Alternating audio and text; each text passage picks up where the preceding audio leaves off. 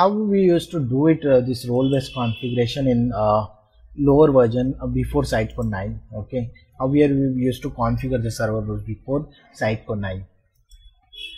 So if you go to this link in the Sitecore, it will provide you some, if you go here, it will provide you some instruction how to configure. Like let's take an example that you want to configure you have deployed the vanilla instance on your one of the server, and you want to make it as a CM server. So how will you do it? Or if you want to make it as a CD server, then how will you do it?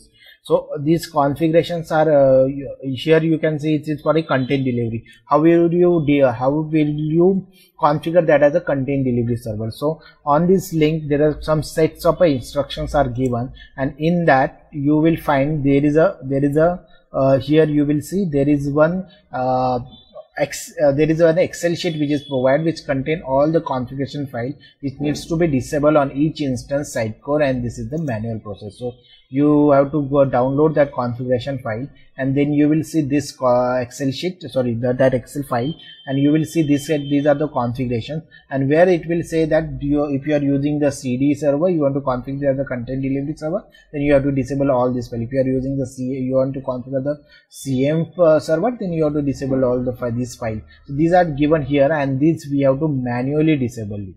Okay, so it's very time consuming and error prone mechanism. So this is how you used to do it 8.2. So that's the reason why initially also I said there are two things which Sitecore has introduced in Sitecore 9 which are very helpful for developers. We are not utilizing that much. One is the layers, and another one this one, where you can easily configure your servers, okay, very fast than we used to do it in the Sitecore entire, because it is a configurable. It's not like you have to go manually and do it. We used to do that in the lower versions, okay, but from Sitecore 9 onwards, so these are configurable.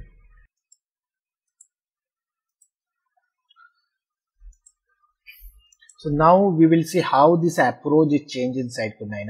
As we checked earlier, that those are manual process which we used to do in Sitecore 8, and as I said, in Sitecore 9 it is configurable. So how does it get configurable? So that we will see it. First of all, Sitecore allowed developers to define your instance name in the instance role in your app.config itself. So in app.config itself, you can define the role by using this key role define, and where you can define your instance, whether it is a local instance, it is a UAT instance, it is a CM instance, CD instance, whatever instance which is there, which you want to use it, you can name that.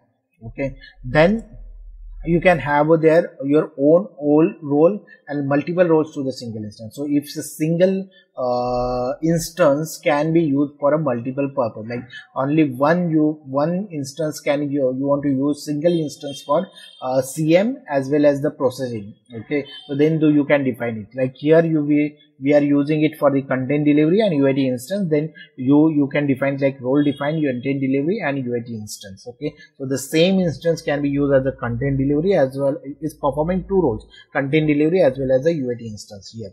Okay, here how your patch configuration works here.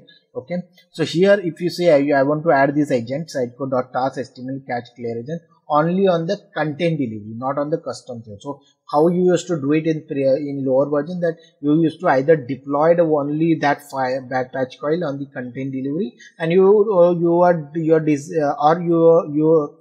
have to disable it, okay, on manually on the CM. Okay, so whenever you do a CI/CD configuration, in CD used to create a different package for CM, used to use a different package for CD, and then accordingly it gets deployed into the server, and that is how you are used to manage it, right?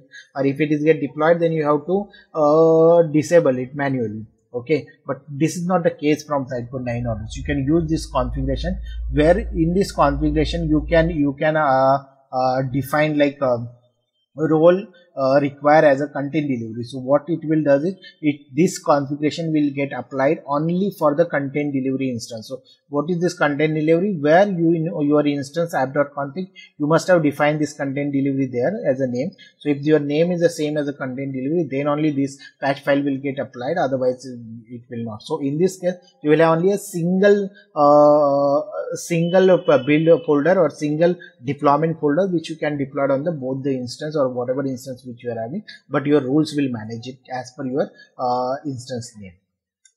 Okay, so we can, not only that, we can use a or and not operator also along with this. Okay, whether you want to use a content delivery and UAT instance, you want this configuration, that way also you can do it. Okay, so this way your configuration is done programmatically. Okay, no multiple files are required, nothing manually you are doing it. So when you develop it itself, you configure it, you define your configuration as per your role, it will get applied.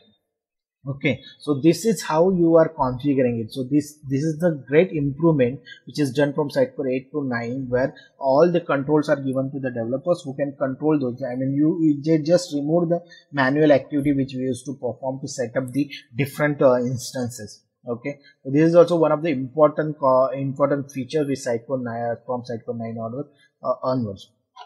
Okay.